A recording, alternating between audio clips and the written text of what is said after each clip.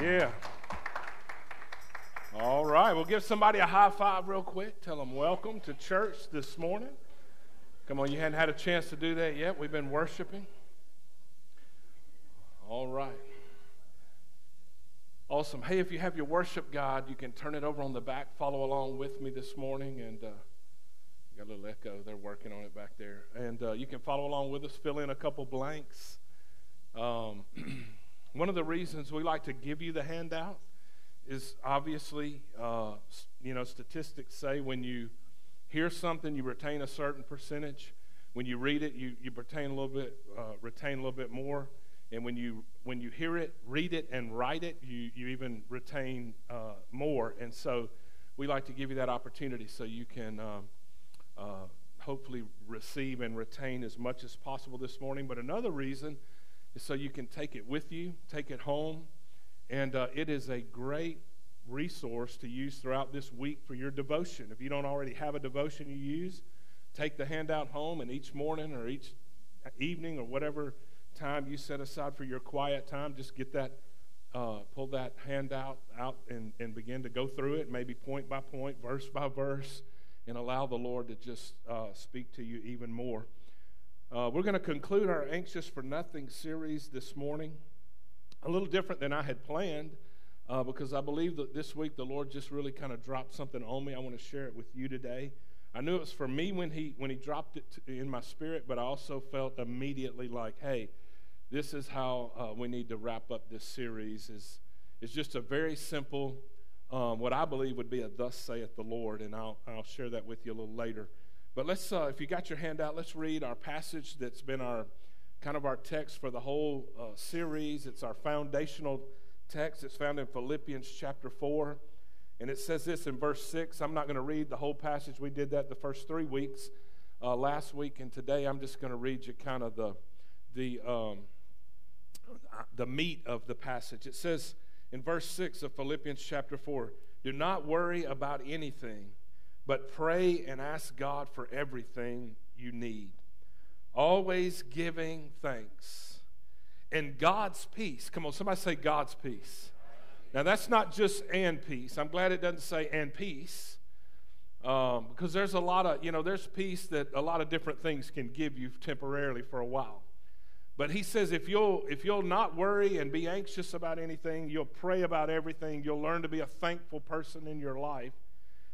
He says God's peace, which is so great we cannot understand it, will keep your hearts and minds in Christ Jesus. Have you ever heard the devil whisper in your ear that you're not going to make it? Come on, have you ever just had that little, and it's the devil, man, just whispering in your ear, hey, you're not going to make it.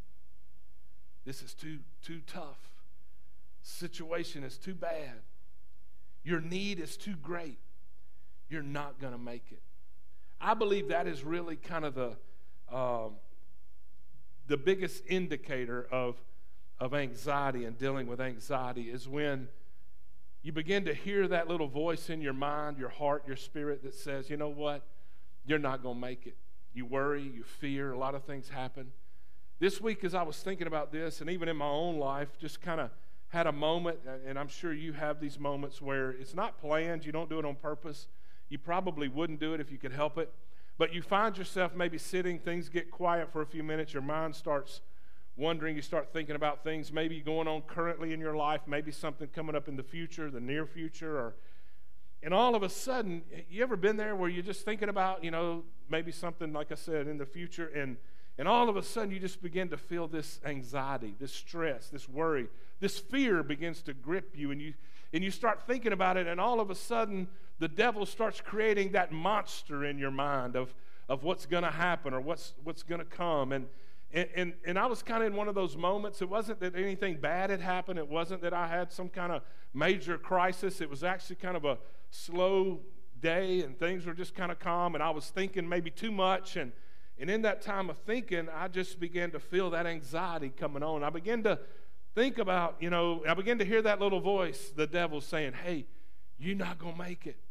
You had a plan, you had a thought, you had maybe your future planned out, or maybe you had this situation, you had figured out how to solve it, and all of a sudden, I threw you a curveball, and now you're not going to make it. And it was in that moment I realized that the enemy was really doing something in my life, capitalizing on a weakness in my own life. Now let me say before I give you this morning, we said this early on in our series, I want to say it again. I realize that when we talk about anxiety, depression, emotional struggles like that, there are a lot of facets to that. They're physical, psychological, hormonal. There's a lot of things that are legitimate that you need, maybe different kind of help with. And I do understand that. But today I'm speaking strictly from the spiritual point of view. So what I want to share with you today is not insensitive to those who really have strong battles emotionally in any way. It's not discarding that there are other things involved, but it is pinpointing, at least on the spiritual side, what I believe the enemy does in our life. So I want you to think about the word anxious. Our whole series has been centered around that word anxious. Be anxious for nothing. Have you ever noticed what's at the very center of that word anxious? If you look at it, you'll see it. If not, I think they'll have it on the screen to help you. There it is. Come on, y'all say it real loud. What's right in the middle of the word anxious? That's right, the word I. And as I sat in that moment and really began to deal with the enemy in my mind, all of a sudden the Holy Spirit also stepped in and began to speak and really was trying to speak to override the voice of the enemy in my life. But I began to think about how everything I fear, everything I worry about, everything I stress about is centered around me. What if, and how does this affect me? And I began to, we all have been there. You've been there where you begin to have that thought, I don't know if I can do this. Or maybe I don't know if I have what it takes. I don't know if I can do this anymore. Come on, anybody ever said that? You've done it so long, but I just don't know if I can do this anymore. I don't know if I can make it. I don't know if I can take anymore. How many's ever said that before? It's just, I've had all I can take. I don't know if I don't know if I. And here's what I really realized. I want you to write this down. And I'm kind of laying some groundwork for what I believe was a simple word from the Lord, but we got to lay a little groundwork. And the first thing I want you to write down is this: at the center of your anxiety, again, I'm speaking from the spiritual aspect of this struggle, at the center of your anxiety is your pride. Because everything you're anxious about revolves around you. I'm fearful of this because if this happens, I am going to suffer this consequence. I'm stressed about this because if I don't make it, then I'm going to go through this. And it's all centered around us. And I began to realize that maybe anxiety is not really the root issue of the matter.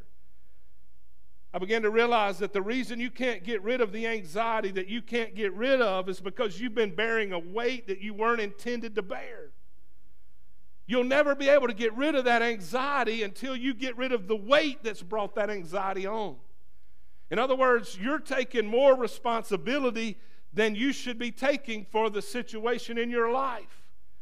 Now, I'm not talking about responsibility in the way that we're responsible for our actions. I'm talking about when you're facing that mountain of a need in your life and you're trying to figure out how it's going to happen, and you're super stressed over how that need's going to be met. You're stressed because you're bearing the weight of that need, and you were never intended to bear the weight of that need.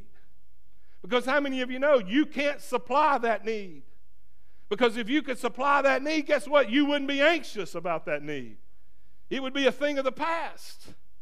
You're anxious about that future happening in your life because you're bearing the weight of, I've got to be sure this happens just like this in my life. When really and truly you have no control over your future in your life. And so here's what I realized, and you can write this down. Your anxiety is the fruit. We've been preaching for a whole series on anxiety, and that's really not the problem. That's the symptom. That's the fruit of the tree. But pride is the root of the tree. In other words, our pride, our our anxiety is really a result of pride in our life. Now, come on, y'all smile for me, because everybody's getting a little uptight right now, because you're thinking, man, I came for encouragement. You know, I'm going through some stuff, and I'm stressed, and you're going to tell me I'm prideful. Yeah, that's what I'm going to tell you. But I'm going to help you. God's going to help us realize that, look, this is the plan of the enemy in our life is we get the world becomes centered around me, and it's all about I. If I can do this, and I'm going to do this, and I'm determined to do this, and if I can't make it, then I. And God's saying, hey, get off the throne. You can't solve this problem, but I can. But I can't solve it because you're in the way. Come on, somebody. I mean, I can't get my hands on it because you got your hands all over it. I can't work it out because you're holding on to it so tight, and you've got to let me handle this situation. Peter was a man who knew about anxiety and stress, and we know the things Peter went through in his life, and he wrote in 1 Peter chapter 5, verse 6, this simple verse. It says, humble yourselves. Now let me stop and just say that's something we need to pay close attention to. God's trying to really, really save us some pain when he says, humble yourself. Because here's what I've learned. You're going to be humbled. I'm going to be humbled in my life. I can humble myself, or I can be humbled. And let me tell you something. Being humbled is always a lot more painful than humbling yourself.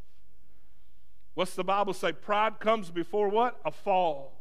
When you get prideful, God says, hey, you've gotten on the throne. You're a little high.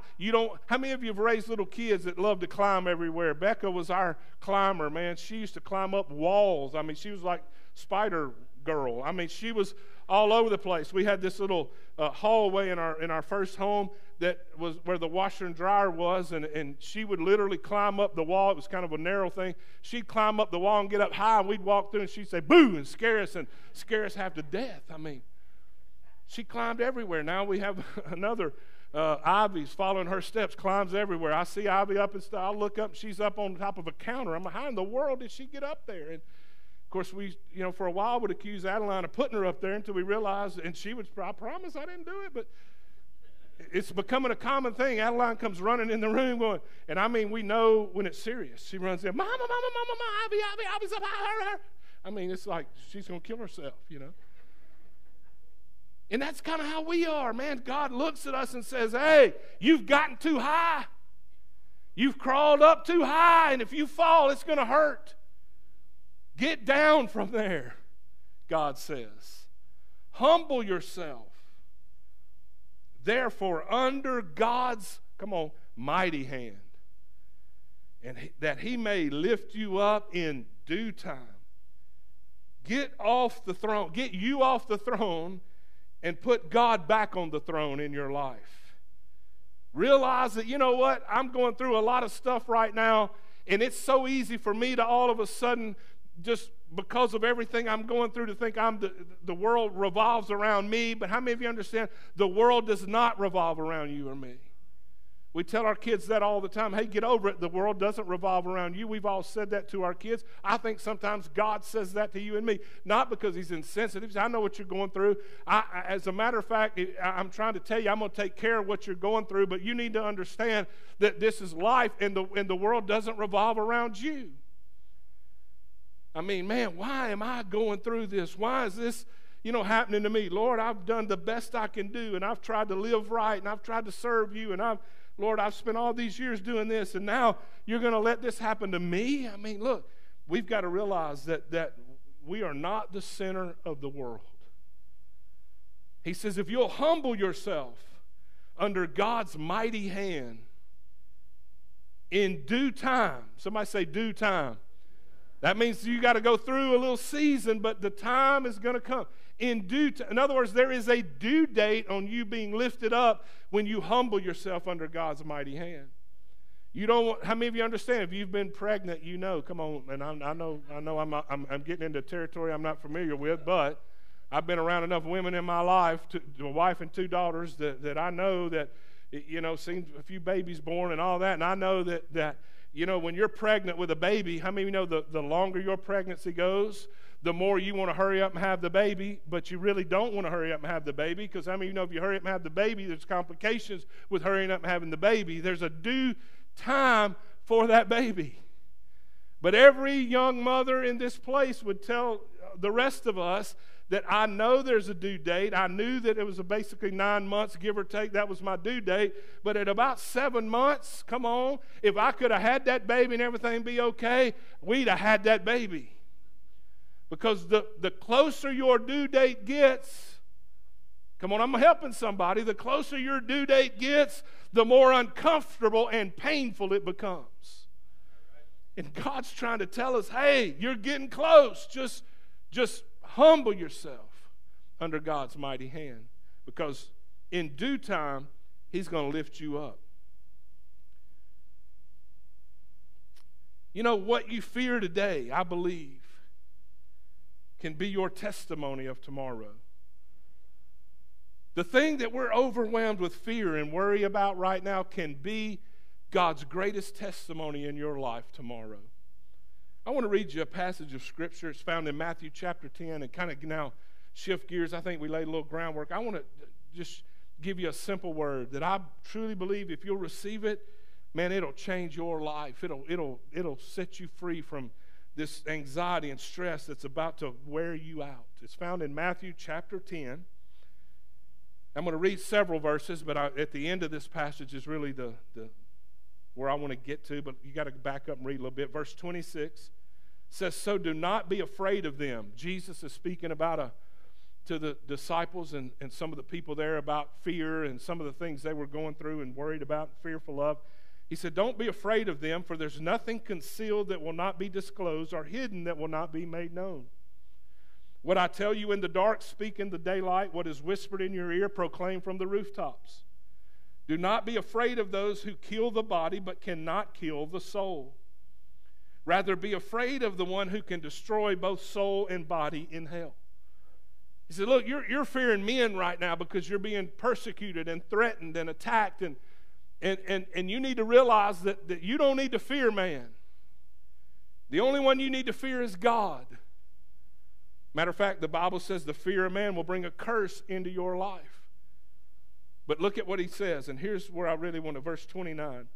Are not 2 sparrows sold for a penny? Yet not one of them will fall to the ground outside of your Father's care. And even the very hairs of your head are all numbered. So don't be afraid. Somebody say, don't be afraid. You are worth more than many sparrows. So here's what Jesus says to them. Listen, guys, you need to stop. Don't be afraid.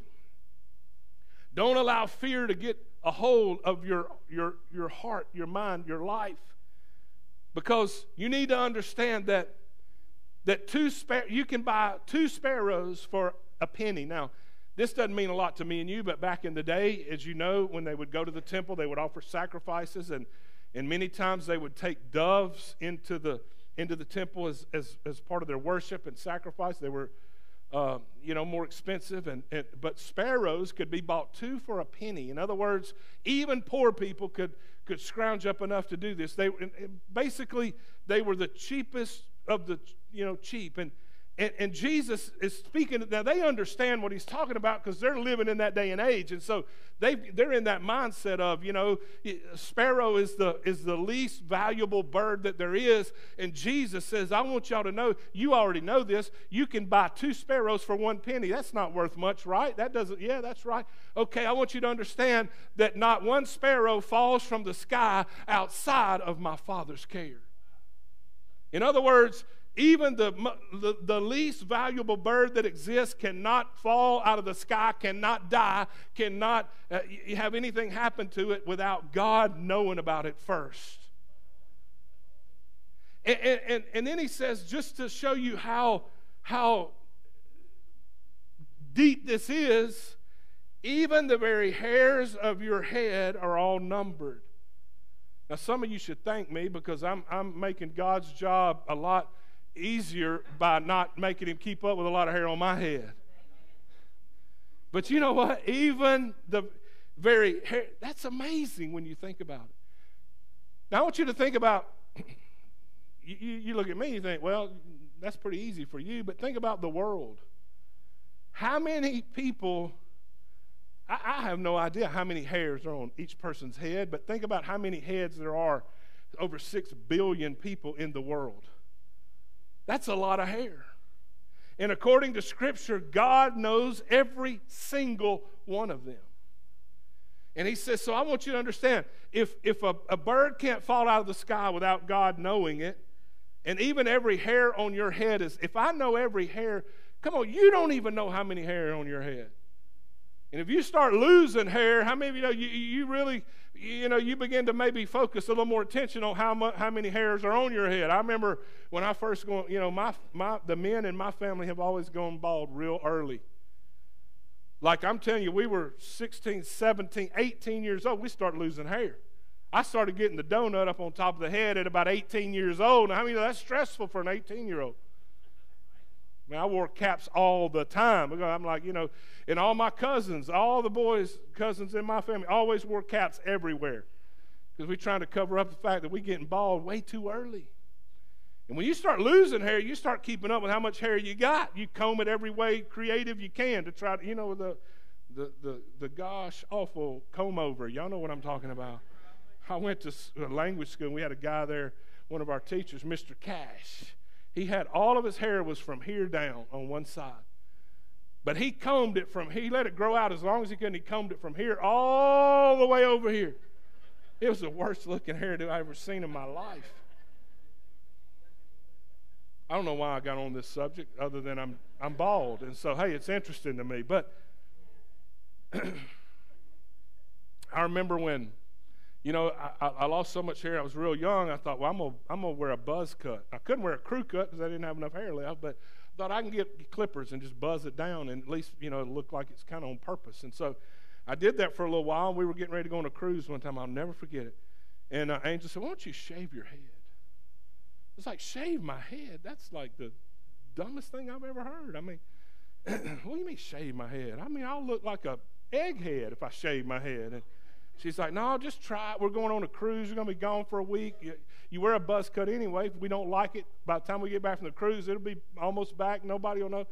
So we got to New Orleans. I'll never forget it. We actually went down to a Rite Aid or something and bought extra razors and stuff because I'd never done it before. And got in there and we shaved my head the night before we left on the cruise. And I looked at it. I cried. I'm like, this is pathetic. I was telling her, what'd you do to me? And she's like, hey, we just tried it and it'll be all right. She kept saying, it'll grow back in a week. I'm like, yeah, well, great. But right now it looks terrible. We got on this boat and we were waiting for the boat to leave, and I'll never forget it. I mean, we had just gotten on the boat. I was sitting there with Angel, and this lady walked by. And she walked over and she said, oh, my, can I rub his head? And she goes, well, I guess. And that lady rubbed my head and she said, I just love a bald head. I looked at Angel, I said, I think I'll keep it, hallelujah. And I never went back, you know what I'm saying? But anyway, every hair on your head is numbered. Now look at what he says. Every hair on your head is numbered, so don't be afraid. If I'm not missing what happens to the hair on your head, I'm not going to miss even greater details that are going on in your life. When you think I don't know it and I don't see it, I see it. Jesus repeated 3 times in that passage, don't be afraid. He started with don't be afraid. Right in the middle of that, he said don't be afraid. And then in verse 31 at the end again, he said don't be afraid. You know what the Lord said to me? Your feelings will lie to you. Look, just because you feel afraid, look, Jesus said don't be afraid. Now come on, some of you, you're going to get what I'm about to say because you've been there or you are there. One of the most frustrating things is when I tell somebody, I'm stressed, and they say, don't be stressed. You ever wanted to hit somebody that said that? Look, I'm worried. Well, don't worry. It's like, boy, I'll bust you in the mouth. What do you mean don't worry? If it was that easy, I wouldn't be worried. You dummy. I mean, come on. I'm scared. Don't be scared. Well, Jesus is talking to some people who are anxious and afraid. I overcome with fear, and he says to them, don't be afraid. Well, Jesus, I mean, what do you mean don't be? That sounds easy. I'm not trying to be afraid. Don't be afraid. Don't be afraid. Why would he say that over and over to someone who was feeling afraid? Because your feelings will lie to you.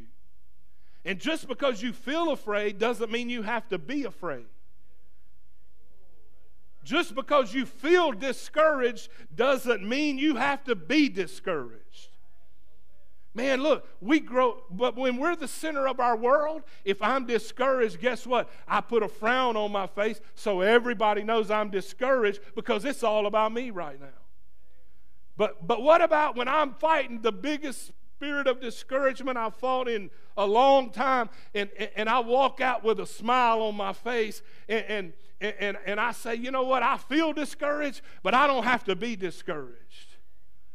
I feel afraid, but I don't have to be afraid. You say, well, how in the world do you feel something and not be that? Look, we've got to realize there's hundreds of promises in the Bible, both in the Old and New Testament, reassuring us of God's care, his protection, and his concern for us.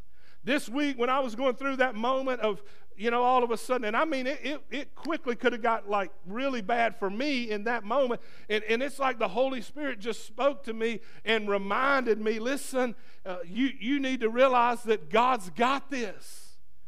TC loves to say that, Pastor TC, our care pastor.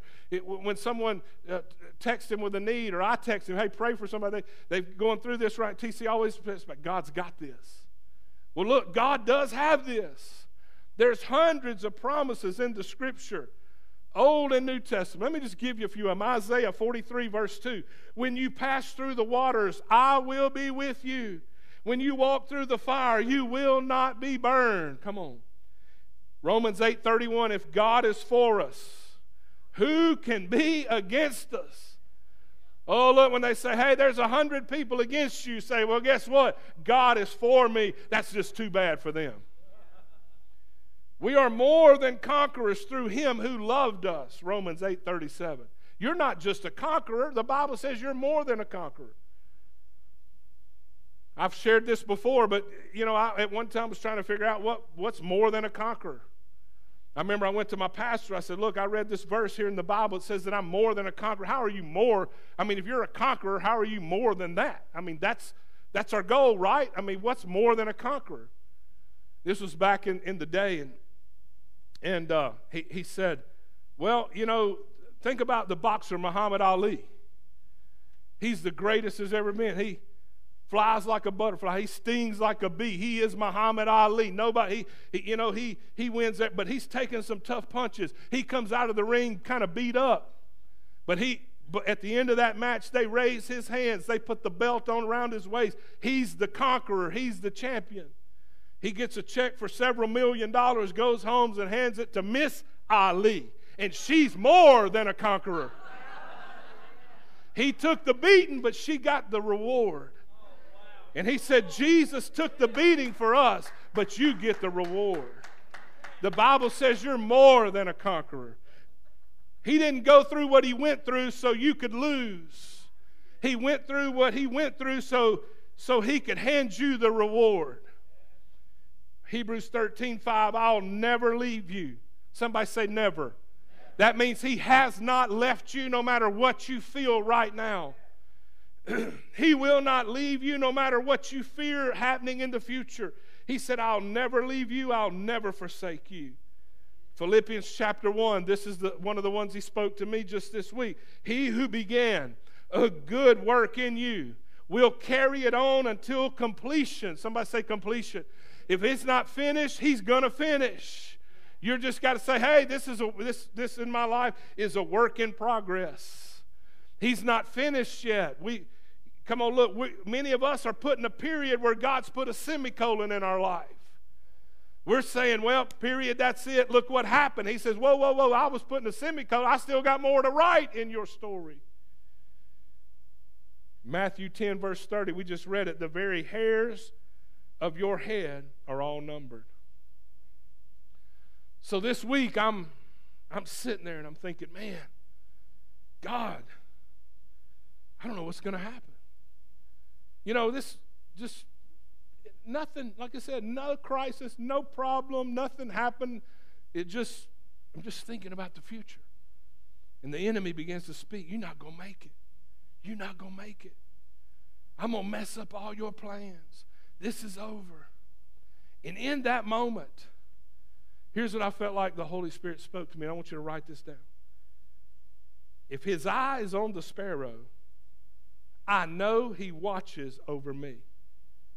Now, those of you who've been around a while, you know that's a hymn. I heard it years ago. I hadn't thought about that hymn in I don't know how long. Hadn't heard the song.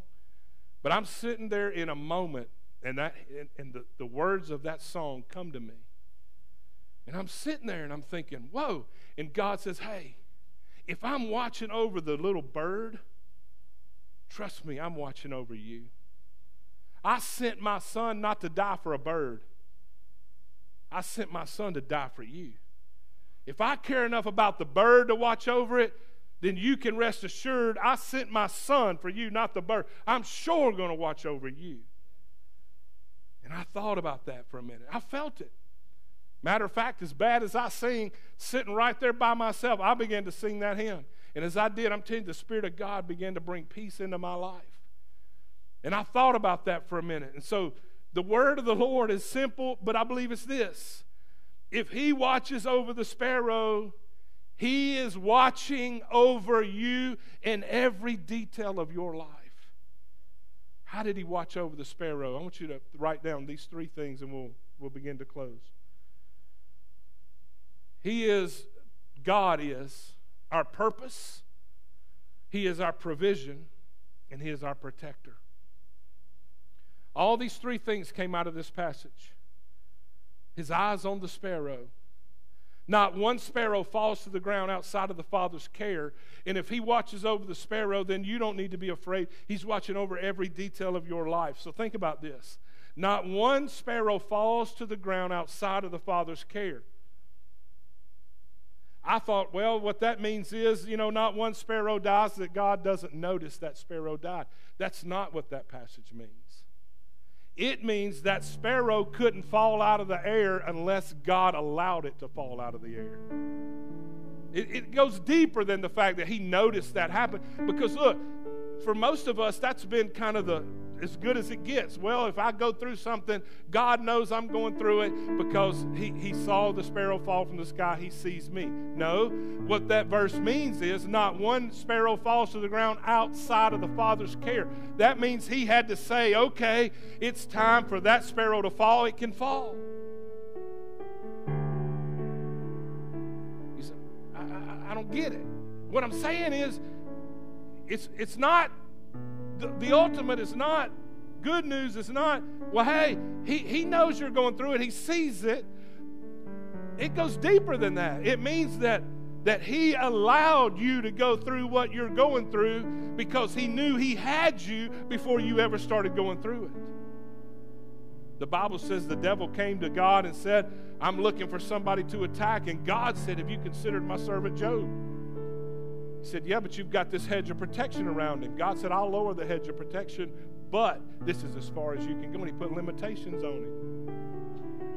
Man, we want to focus on how would God allow Job to go through all that he did. We don't focus on what we ought to focus on, and that is when God allowed him to go through it, he put limits on the devil before it ever started. And not only that, he put limits on him knowing you can't kill him, and the reason you can't kill him is because I got to do something I'm going to restore 2 times everything you take from him before the end of the story. He's got to be alive so he can be more than a conqueror at the end of the story. So that means you're going to make it no matter what you're going through. He's your purpose. But it also means he's your provision. Matthew 6, verse 26 says, look at the birds of the air. They don't sow or reap or store away in barns, yet your heavenly Father feeds them. Are you not much more valuable than they? Can any one of you, by worrying, add a single hour to your life? Some of us are worrying about bills we've got to pay that there's no way in humanly possible we could pay those bills anyway. What are we worrying about? You go, because I got to pay them. If not, they're going to come and, take stuff out from under me. Well, I understand that. But the Bible says your Heavenly Father takes care of the birds, and they can't even work or save or put aside. He feeds them. He's going to feed you and me. I told you my life verse has become, I've been young and now I'm old. And I've never seen the righteous forsaken or his seed begging for bread. You know what? God's going to take care of you. He's going to provide for you. I know right now you're figuring, how in the world is it going to happen? Don't worry about it. It's going to happen. It's His responsibility now. Get off the throne. Humble yourself under God's mighty hand and say, God, I can't do this. It's way beyond me. I'm just going to bow before you, humble myself, and say, God, I need you to take care of this. And He's also your protector. Not one sparrow falls outside of the Father's care. Psalms 91 says this: those who go to God for safety will be protected by the Almighty. No matter what battle you're fighting, and I'm not talking about just physical. I know most of us hopefully are not, thinking this week who we're going to go out and trade fists with and fight. But you're in the middle, many of you are in the middle of the fight of your life all week when you're in the office, you're at work, you're going through things in your life, maybe, with family and with different ones. And it's like a constant fight, and they're out to get you, and they're, everything, they're doing all this underhanded stuff, and we're thinking, man, I got to defend myself, and I got to fight for myself, and I got to figure out how to one up, and how to, counterpunch, and God says, no, look, if you will humble yourself under the mighty hand of God, and you go to God for safety, the Almighty God will rise up and protect you. I will say to the Lord, you are my place of safety and protection. You are my God, and I trust you. And look, God will save you from hidden traps and deadly diseases. Come on, look. He's your protector this morning. I sat this week and I heard the words of that old hymn. His eye is on the sparrow, and I know God is watching over me. And that's why I sing, because I'm happy. It's not that I feel happy. It's not that everything right now is going great and I'm happy. I'm happy because I know if his eye's on the sparrow, he's watching over me. So I sing because I'm happy. And look, I sing because I'm free. There is nothing like being free of the spirit of fear and anxiety and depression and worry. But how can his eye is on the sparrow, and I know he's watching over me. Come on, would you just bow your heads with me this morning? Close your eyes. Oh, God, we come before you right now, and we pray in the name of Jesus. God, for everyone in this service, people facing real needs in their life, crisis situations, people going through right now some real battles in this room. Many of us, God, some of us maybe have no idea how we'll make it through the next week, much less month or year. But Holy Spirit, I pray right now you would remind us of this simple truth. That your eye is on the sparrow. Therefore, we know you're watching after me. That God, you are concerned about even the smallest details of my life. So God, we pray today. And we repent of our pride. Could you just take a minute, right? We just wait on the Lord. Could you just tell him, God, I repent of pride. I've been prideful. Not because I wanted to be prideful, but God, when I'm trying to figure out how to do it myself, I put myself on a plate, on a throne that I should never be on to begin with. So I humble myself today under your mighty hand. And I ask you to be my protector, be my provision, be my purpose. I believe the Lord told me to tell somebody just now, what you're going through right now is not the end of everything you dreamed of. Your purpose is not over. What you dreamed maybe your whole life to see, you think, I'll never see it. God says what you'll see will be way better than what you had dreamed of seeing. What I have planned for you is greater than what you had planned for yourself. This is a chapter. It's not the whole book. This is a semicolon. It's not a period. Humble yourself under God's mighty hand. Father, we come before you right now and we humble ourselves. We say, Lord, we need you more than ever. We can't, but you can. So, God, we wait on you today and we thank you for it. Just take a moment right now from your heart. Pray to God. If you're here and you say, I need to get right with God, now's the moment to do that. Just tell him right where you are, Lord, I repent of my sins. I repent of my pride. I come to you and I say, Lord, I need you more than ever. Many of you who are walking with the Lord, it's still a good time to have a moment of just repentance before God and saying, Lord, I know there are a lot involved in my anxiety and my problems, but I do know from the spiritual aspect, God, I'm expected to trust you, believe you, humble myself, and wait on you to do miracles in my life. And I believe you're going to do those miracles in my life. Father, I pray for peace that passes all understanding for each and every one right now. We thank you for it, God. In Jesus' name we pray. Amen and amen. Hey, if you would